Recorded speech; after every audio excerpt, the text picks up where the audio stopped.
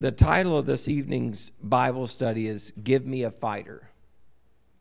And I'm going to be talking about Joshua. Joshua was the man who got to do what Moses did not get to do. Joshua is the man who got to do what Moses was not allowed to do. And Joshua followed Moses as the leader of God's people, and I seriously doubt that anybody would say that Joshua was greater than Moses. But Joshua was completely different than Moses, and God asked him to be completely different than Moses and to do different things and to lead Israel into being a conquering people. Joshua was not Moses' son, and we cannot help but wonder why God did not choose a child of Moses to lead Israel.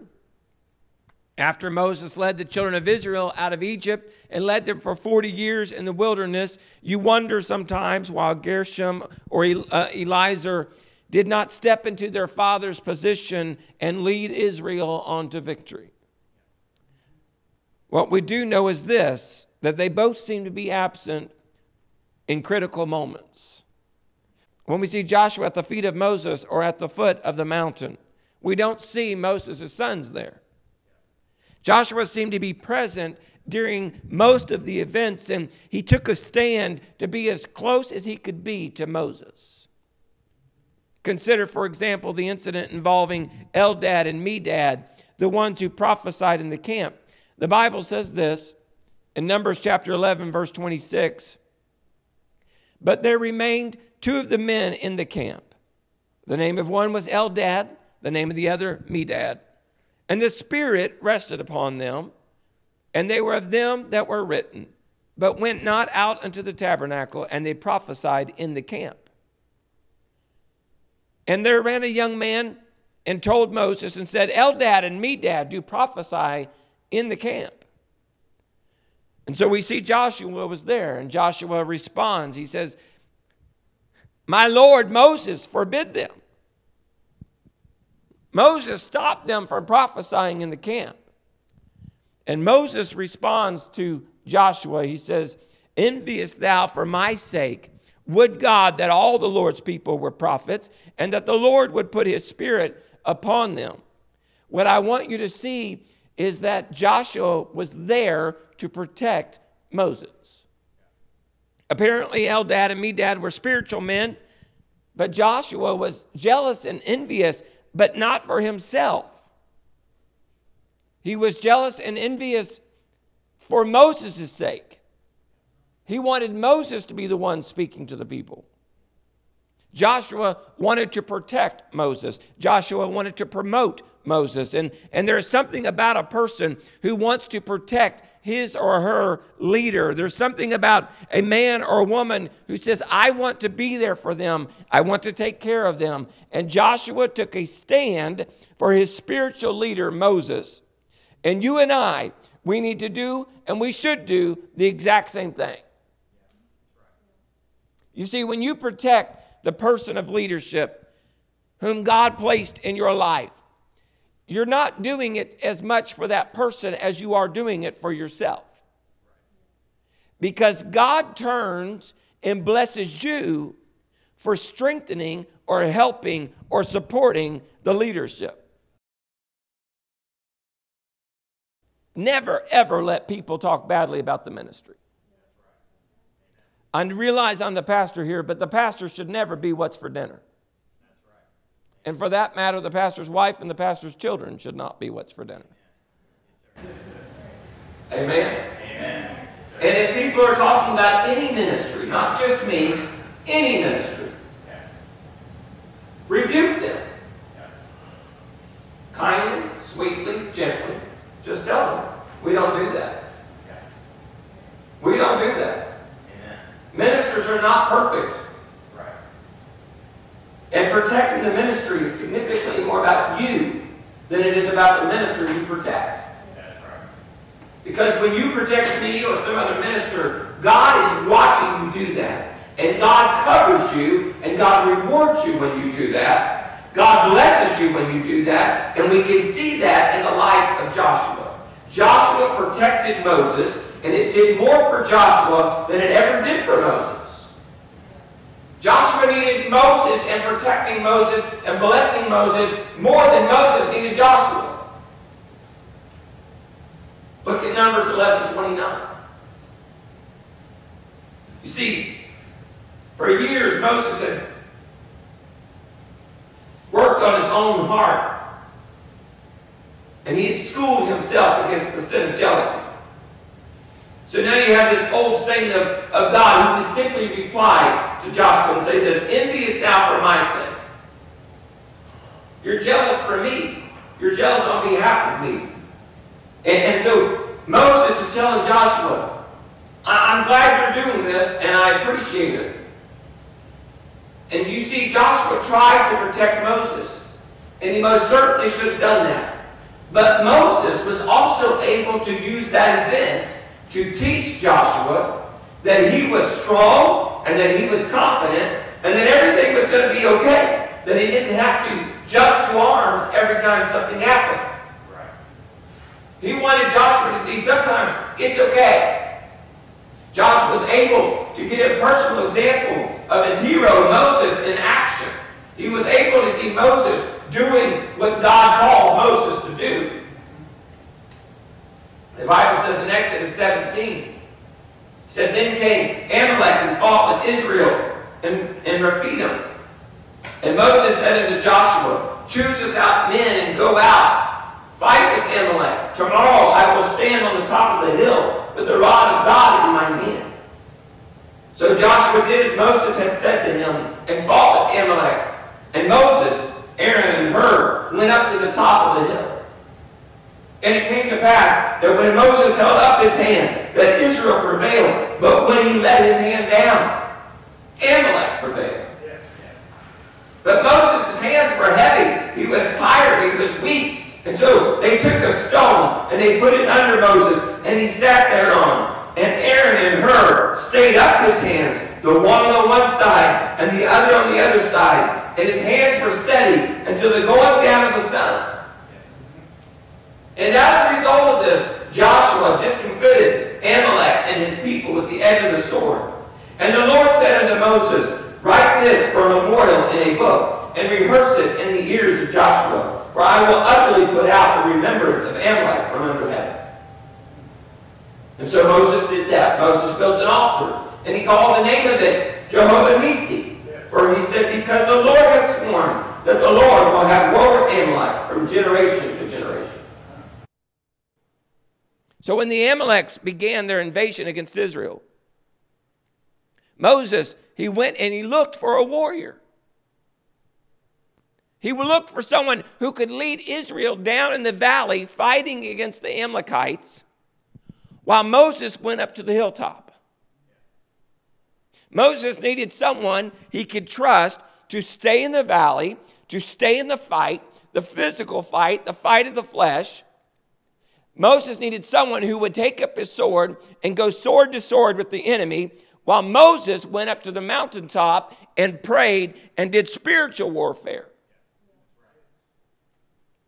And because Moses knew that Joshua trusted him, believed in him, and that Moses knew that Joshua would obey him, Moses chose Joshua to go fight in the valley. So this is a typology of Scripture. Amalek in the valley represents flesh. And we see Amalek in ourselves when we behave irrationally. We see Amalek in ourselves when we lose our temper or when we react with anger. We see Amalek in ourselves when we're insulted and we don't handle it well or we attack other people. We see Amalek in ourselves when we talk about other people. But victory over Amalek represents victory over the works of the flesh. You're in the valley fighting your personal battles. You are in the battle doing the fight against the flesh, and you must be willing to take a stand against the vices and the temptations of evil. There are addictions that you have to fight. Some people have to fight against alcohol or tobacco, others against drugs or pornography, others against this vice or evil, or this vice or evil. And you have to take a stand and you have to fight against these things. You must be willing to say no to gossiping. You must be willing to say no to complaining and murmuring. You must be willing to say no to drugs and alcohol and pornography and the strong places of evil. You must be willing to fight in the valley, sword to sword, and say, we are going to win this battle. And your pastor must be willing to stand on the mountaintop and intercede on your behalf. And I want to tell you tonight, I'm doing all I can to do that. I spend a lot of time praying in there. I spend a lot of time praying in there. I spend time walking around this sanctuary praying for people. I spend a lot of time in the Bible. I spend a lot of time doing spiritual things on your behalf. I call your name in prayer. And I want you to understand that I am standing on the mountaintop calling your name in prayer, but it doesn't do me any good if you're not willing to get in the valley and also fight. That's right. Yes, sir. Amen. That's right. God has never failed us. So if there's failure, it's either going to be on me or on you. And God knew Moses' limitations. God knew that Moses would get weak. So God didn't send him up to the hilltop alone. He went up there with Aaron and Hur. So he goes up there, and in the beginning, he's strong. He's holding his hands up. But God gave Moses 2 men who would support him and have the wisdom and the knowledge to support him when he was weak and tired. And God knows my limitations. And I pray that God will always keep me surrounded by people like Aaron and Hur, who, when I cannot stand any longer, will put a rock for me to sit on. And they will hold my hand up, the one on the one side and the other on the other side. And I pray that God surrounds me with those kinds of people. And you also should pray for me that God would surround me with people like Aaron and Hur who will stand with me and hold my hands up. Because it's you and it's your children and it's your grandchildren and some of you, your great-grandchildren. That's who we're fighting for. And this is why you are going to go through some battles and you're going to need me to be praying on the mountaintop. You're going to need me praying for you. And when you're going through your battles, the last thing you need is for me to be weak and tired and alone. It's okay to be weak and tired. Moses got weak and tired, but he had Aaron and Hur. But what would have happened if Moses didn't have somebody to support him? You don't want your pastor to be weak and tired and alone. If your pastor ends up weak, tired, and alone, you will also fail in the battle. That's not my opinion, that's Bible. So you need to fight your battles knowing that God will never fail you, but you also need to do all you can to know and to pray that your pastor is supported. And sometimes you need to be Aaron and Hur because somebody else is in the valley fighting. And then sometimes you're going to be in the valley fighting, and you need to hope and pray that somebody is Aaron and Hur standing by my side. Someday, you will need somebody fighting for you. So early on, Moses chose Joshua as one of the 12 spies who went into the promised land. And that excursion was incredibly invaluable for the future leader, Joshua. And he held on to those experiences for many years. And when Joshua went into the promised land, he saw the same giants everyone else saw. However, Joshua and Caleb, they saw an enemy they could defeat, while the other 10 men saw victorious giants. Instead of seeing someone that we could take in the battle, they saw someone that would beat them in the battle. And because of this, Moses recognized something victorious in Joshua. Joshua wasn't a naysayer. Joshua wasn't negative. Joshua wasn't oblivious optimistic. He was godly optimistic. Moses knew who Joshua was, and so Moses knew that he could count on Joshua, and so he prepared Joshua. But it only worked because Joshua was committed, Joshua was devoted, and Joshua was disciplined. It only worked because Joshua was willing. And we know when the day came that Moses needed to count on someone who would stay in the valley to fight the Amalekites. Moses knew Joshua. So Joshua did what he was supposed to do. And while Moses went up to the mountaintop to do what he was supposed to do, they were both in their place. The weight and the burden of God's people eventually fell from Moses to Joshua when the mantle was passed at the death of Moses. The responsibility, the needs, and the concerns, all of it passed in one sudden moment. And what should Joshua do? Where could Joshua turn for help? Who would be Joshua to Joshua? Remember, all the older generation was now gone. Moses was gone. Aaron was gone. Hur was gone. Marion was gone. Phinehas was gone. Everybody else is gone. All the pioneers are gone. Joshua and Caleb were the only two who were left. So the movement could not stop. The church had to go forward. Because a movement that stops and ceases to move forward becomes a monument, or it becomes a museum, or it becomes a cemetery. But it's no longer a movement. Churches that hold to the past and refuse to move to the future die. Those movements become nothing more than a sign that something did happen at one point in time. Those things prove that at some point in time there was something that happened, but all we have now is either a museum or a graveyard. So the next step is for Joshua to say, we have to keep moving forward. And that is to cross the Jordan River. Now, I wasn't there, but I do know that Joshua was a real man, so I'm assuming that he had thoughts like this. There's a river in front of us. How am I supposed to move millions of people across the Jordan River?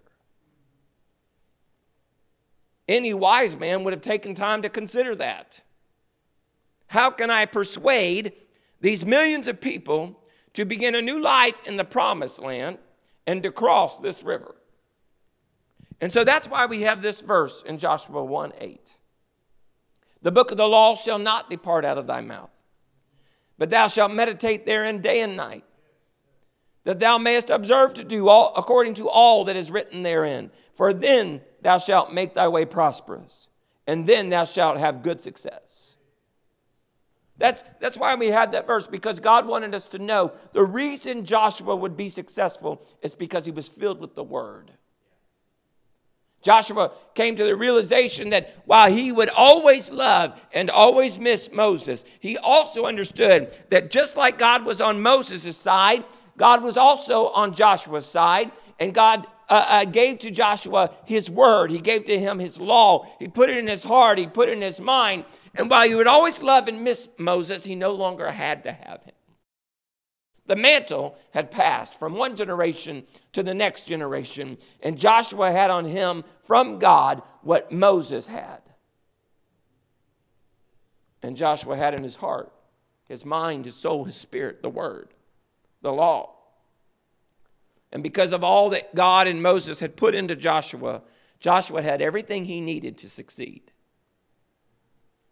And the answers are always found in the Word of God. The psalmist said in 119, 105, he said, thy word is a lamp unto my feet and a light unto my path. It only happens if you actually put it in your mind. It only happens if you put it in your heart. If the only time you hear the word of God is when you hear it from this pulpit, that's not enough. You need to be putting the word of God in your heart and into your mind every single day. Joshua's personal courage and wisdom would not be enough for all he would face. He was a manly man. He was a tough man. He was a strong man. He was a brave man. He was a courageous man. But that would not be enough for all that Joshua would face. But God, God's Spirit, God's Word would always be more than enough for Joshua and the people of Israel. And you and I, we are filled with the Holy Ghost, and we can be filled with His Word. And when we are, we have what we need to be successful. Amen? We have what we need to war against the flesh. We have what we need for every chain to be broken. And so we should put as much of God's Word into our hearts and into our minds so that we instantly have answers. I don't know how many times in my lifetime where sometime during a day someone would ask me a question and the answer would be the verse I had read that morning.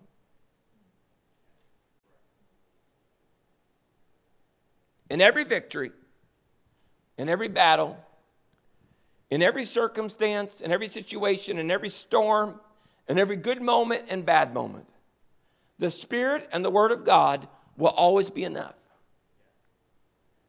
But you need to remember this about God's Word. In 1:19:11, he said, "Thy word have I hid in mine heart." And then he said, "I did it for this reason, that I might not sin against thee." You're fighting battles against the flesh. And one of the ways you fight is to put the Word of God in your heart. He said, "Thy word have I hid in my heart because, for this reason, so that I will not sin against you," God.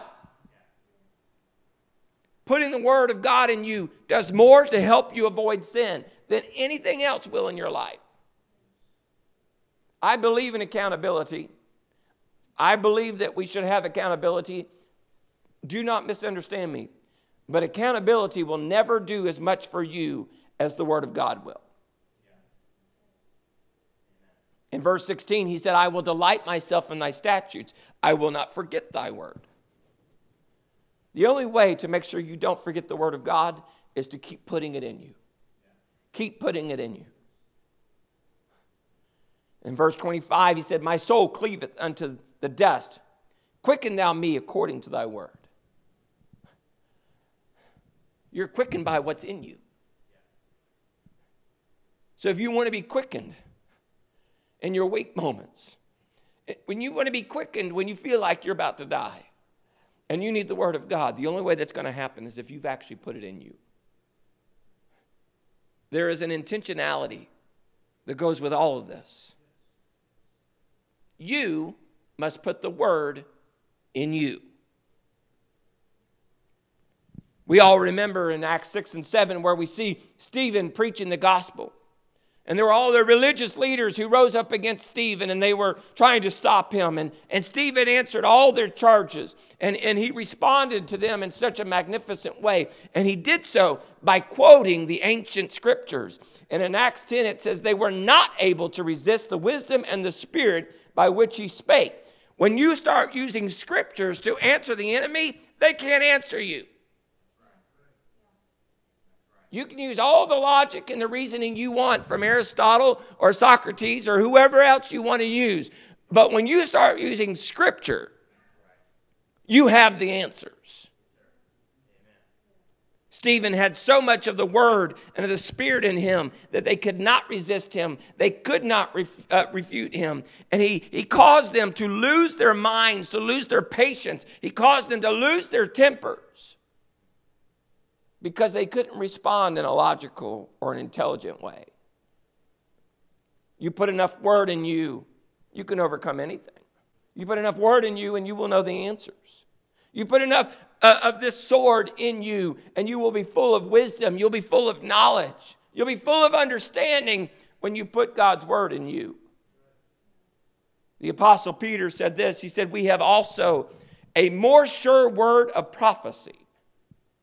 We have also a more sure word of prophecy, whereunto ye do well that ye take heed, as unto a light that shineth in a dark place until the day dawn, and the day star arise in your hearts. You have a more sure word of prophecy when you fill yourself with the word of God. And the word of God is the sword that you take into battle. Overcoming things in life. Having the wisdom and the knowledge of the sword. Being full of the Spirit. It only makes you stronger. And Joshua had the strength he needed to move forward with Israel in the absence of Moses because he was full of the word of God. So Canaan is now in Joshua's vision. Moses wasn't allowed to go. Everyone over the age of 20 when the spies came out of Canaan land and they decided they couldn't do it. None of them were allowed to go. But Canaan is now in Joshua's vision. He's already been there. He knows what they have. And like any great leader, Joshua longed for the people of Israel to have the blessings and the benefits of Canaan. Some of God's people, they're on the edge of the promised land. They started talking about going back to Egypt. What foolish thinking. What foolish thinking. They started talking about going back to slavery.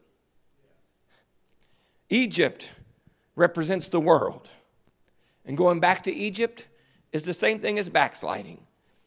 Going back to Egypt is the same thing as falling into perversion and pollution of sin. Going back to Egypt is allowing yourself to be bound by the chains of sin again. And Joshua did not want that for any of God's people.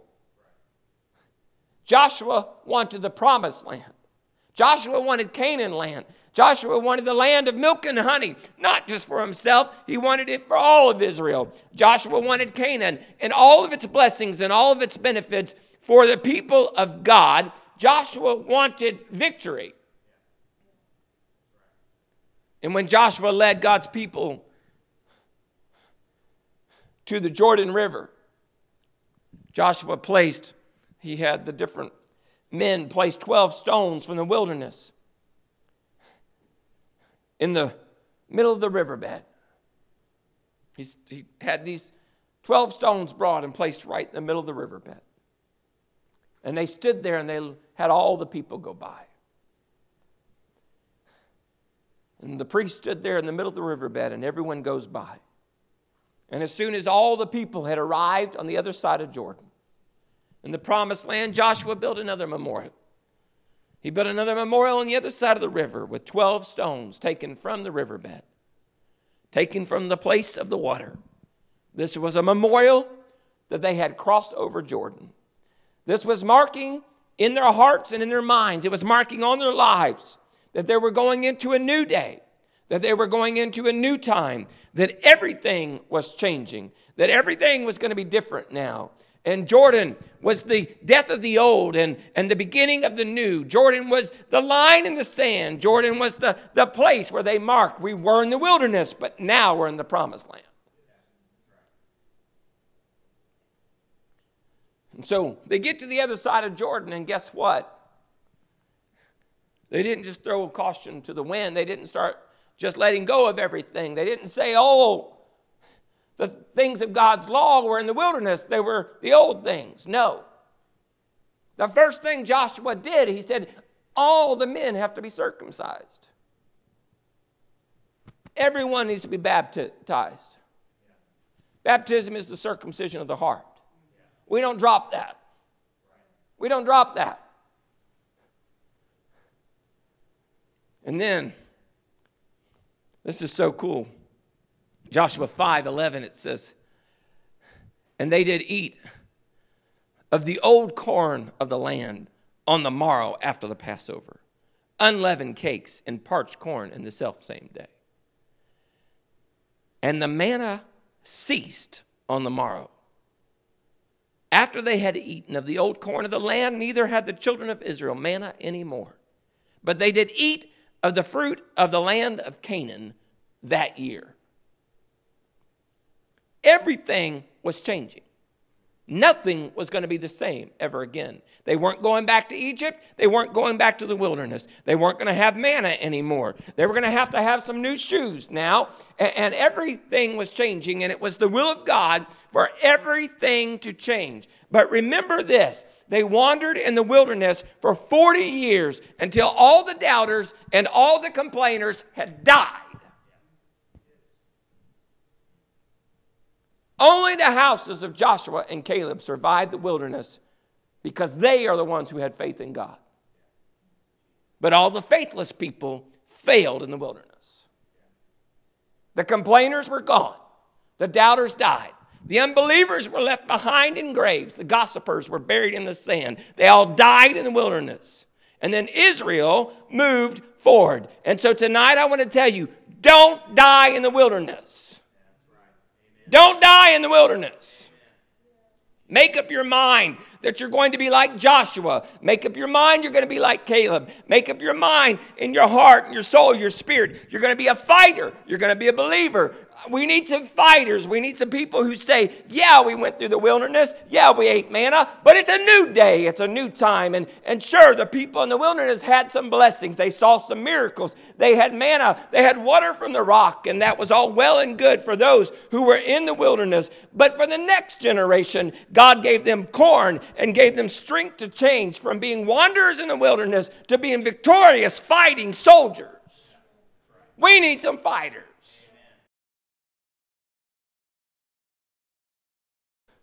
And they needed that change. They needed that change because they were coming up on Jericho. And there were no things like Jericho in the wilderness. So verse 13 says, it came to pass when Joshua was by Jericho that he lifted up his eyes.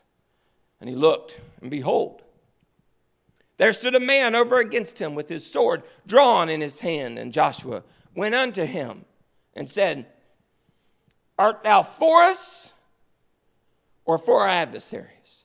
Who are you and whose side are you on? And the man responds, nay, but as the captain of the host of the Lord am I now come. Joshua recognized this wasn't just any ordinary man. And Joshua fell on his face to the earth and did worship him and said unto him, what saith my Lord unto this servant? And the captain of the Lord's host said unto Joshua, loose thy shoe from off thy foot, for the place whereon thou standest is holy. And Joshua did so. You see, Joshua recognized that all the responsibility for God's people was in God's hands, not Joshua's hands. All Joshua had to do was obey. All Joshua had to do was listen. All Joshua had to do was whatever God asked him to do. All the responsibility of God's people was in God's hands. The responsibility of this church is in God's hands. The responsibility of this church is in God's hands. All the responsibility of First Pentecostal Church of Marion is in the hands of God. Amen? Amen? Aren't you thankful? The battle is the Lord's. It's not ours. It's not my battle. It's not yours. It's the Lord's. And Joshua had to just trust in God. That's all he had to do. Because when you trust in God, I promise you, and the Word promises you, that you will be victorious. You just got to trust in God. And we are living this life here, fighting our battles, but we need to understand that there's a promised land in the by and by. On the other side of that crystal sea, there's coming a day when you and I will enter into the promised land, but it's only going to happen if we're willing to be fighters. That's right. Yes, sir. Paul told us in Ephesians 1:3, he said, blessed be the God and Father of our Lord Jesus Christ, who hath blessed us with all spiritual blessings in heavenly places in Christ.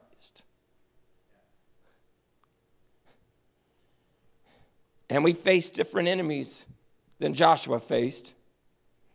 And none of us here tonight, none of us fight the same battles. If we took the time this evening and asked everyone to share what battles they were fighting, all of us would have a different story to tell. And Joshua had to face different things also. Early in his leadership, he had the Battle of Jericho. This was a major battle. It was a major victory. The walled city of Jericho was a formidable enemy, and Joshua could not move forward without a victorious battle against Jericho. Because you see, you can't rule over a kingdom you haven't conquered. And the only way that the Israelites were going to rule over Jericho was to conquer Jericho. The enemy does not care if you're young or old. The enemy doesn't care if you're new to the job. The enemy does not care if you've been living for Jesus for many years or just one day. You're going to fight some major battles. You could get up from this altar, get up from speaking in tongues, and be filled with joy and victory and walk out that door and be attacked by the enemy. The enemy doesn't care. You're going to fight some major battles in your life, and you need to be willing to fight. But you also need to be willing to go ahead and fight those battles, because there's something about having a victory. There's something about winning. You need to fight, and you need to win, and you need to subdue the kingdoms that come against you. But then you have other types of battles, because not too long after Jericho, Israel and Joshua, they were defeated by Ai. The problem was this little kingdom, Ai, seemed to be so insignificant that Joshua and the Israelites thought, we don't need God for this one. We can take these people. It will never matter how awesome you are. It will never matter how awesome you think you are. It will never matter how small you may believe the problem is. You need to always, always, always choose to depend on God. The smallest of problems can take you down if you try to do it on your own. Joshua made decisions without prayer, and he lost to this lesser foe, Ai. And to make matters worse, one individual of the millions of Israelites chose to disobey God. A man by the name of Achan decided to hide some spoils from the Jericho battle back in his tent. And God revealed this to Joshua. And so I want to say to you this: let God lead you to remove some people from your life. You don't have to be rude or mean. You can find nice ways to separate yourself from people who bring you down.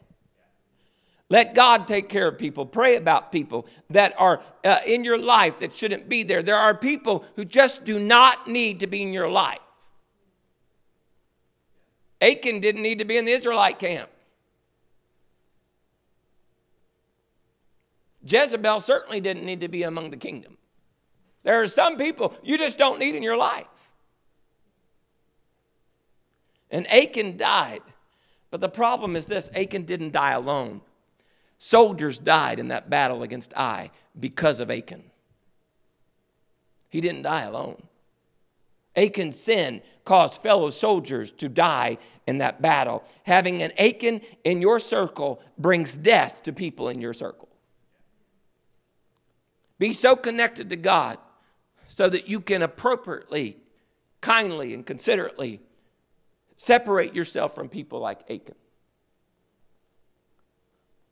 Now, you need to make sure you heard me correctly. I said kindly, sweetly, politely, consideredly.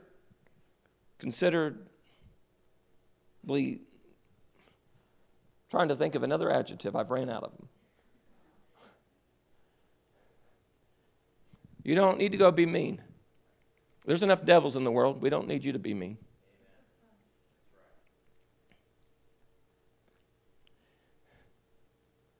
But Joshua also came across some people who were deceivers.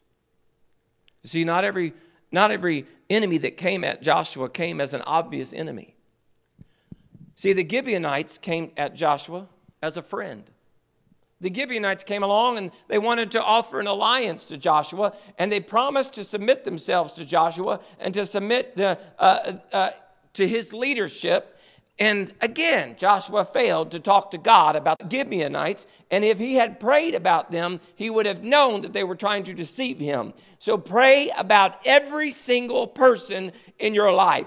With every person with whom you spend time or give yourself to, you need to be praying about it. The Apostle Paul told us to pray that we would not be deceived. And the Gibeonites, they fooled Joshua, and it cost Israel a great deal. A great deal. Many generations later, we're still suffering because Joshua was fooled by the Gibeonites. Some mistakes that people made years ago still cost us today. And mistakes that you and I make today will cost our children and our grandchildren. So you need to pray about every single person in your life. Don't let anybody in your life without prayer. Sometimes it feels like everything is going wrong at the same time. It feels like the whole world is caving in on you, and the natural tendency is to panic and to run in fear. We are tempted to think or even believe that God has abandoned us. Because in Joshua chapter 10, verse 7, these 10 southern kings, they came up against Joshua. And so Joshua ascended from Gilgal, he and all the people of war with him, and all the mighty men of valor. And the Lord said unto Joshua, fear them not, for I have delivered them into thine hand. There shall not a man of them stand before thee. Joshua therefore came unto them suddenly, and went up from Gilgal all night. And the Lord discomfited them before Israel, and slew them with a great slaughter at Gibeon, and chased them along the way that goeth up to Beth-horon, and smote them in Azekah, and unto Makkedah. And in verse 11 it says, and it came to pass, as they fled from before Israel, and were in the going down to Beth-horon, that the Lord cast down great stones from heaven upon them unto Azekah, and they died. And now look at this. It says, they were more which died with hailstones, more died from what was coming from heaven, than they whom the children of Israel slew with the sword. So when you feel everybody's coming against you, and you feel like the 10 kings of the south have come up against you, you see, when Joshua and the men of Israel, they pursued the enemy, and they had done all they could do, God stepped into the battle and did great and miraculous things, and caused hailstones to fall from heaven and to finish off the battle. You can do all you want to do, but as long as you trust in God and stay in the battle and be willing to fight, you can know that God is going to come through with a miracle.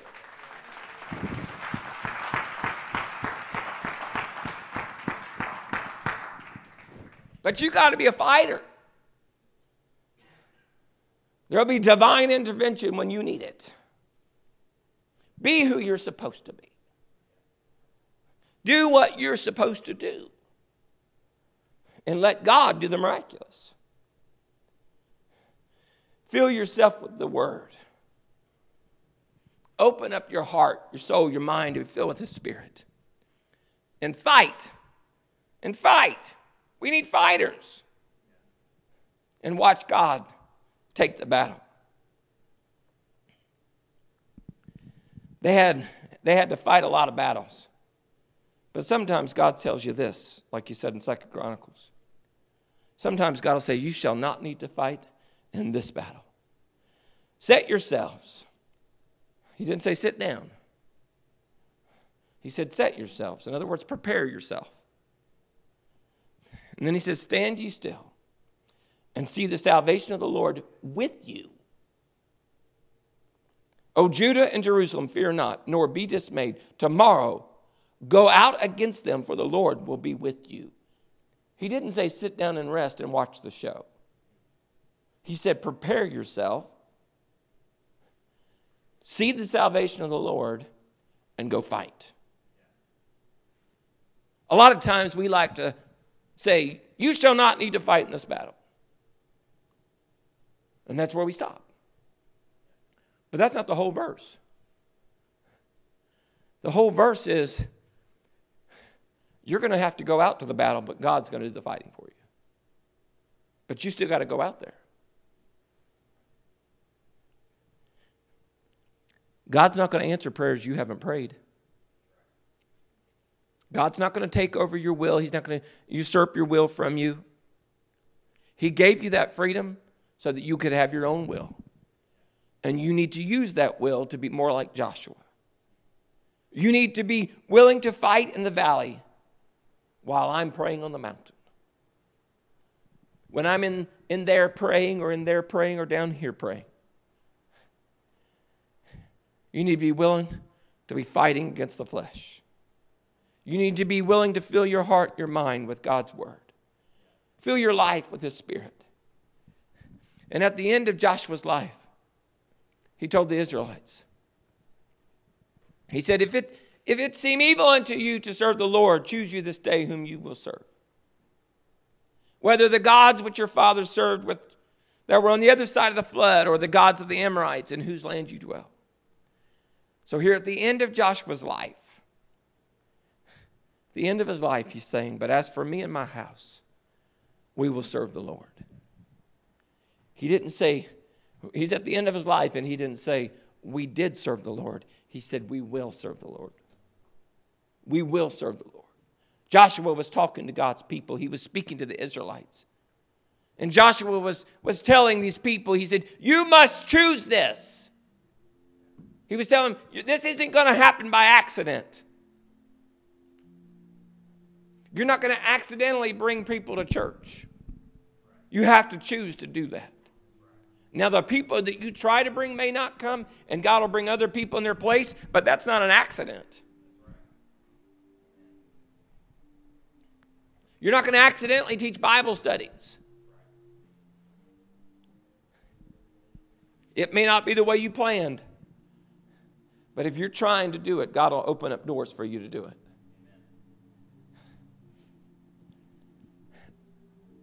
None of this that we see tonight in these scriptures are going to happen by accident. None of it's just going to occur. It's a thing that you have to choose. You have to choose to be a fighter. You have to choose to fight.